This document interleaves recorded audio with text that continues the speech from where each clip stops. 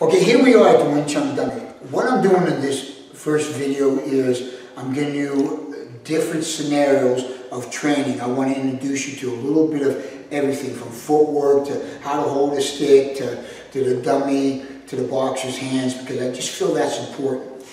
So with the dummy here, the dummy is like training with Superman. These arms just barely move to a person's arms is going to move.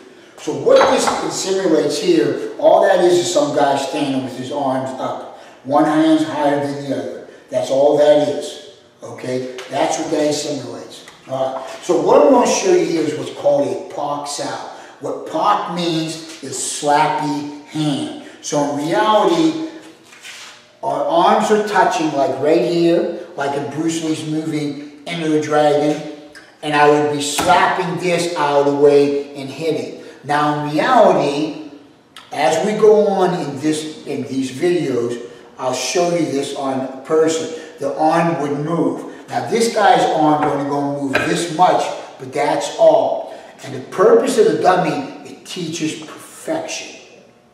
That's it. So all I'm going to do for right now, I'm going to put my hand here, it's simulating we are touching hands, and I'm going to step in, I'm going to slap and hit. So again, I'm going to step in and slap and hit. Now when I do this, you don't literally have to punch this here, and it wouldn't make a lot of sense to hit this real hard because this is a telephone pole and it's going to hurt your hand.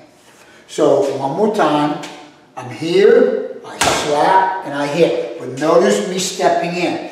Alright, now personally, you can step in with a straight foot, or you can step in and zone it. So it's up to you. But I'm stepping in and I'm hitting. One more time.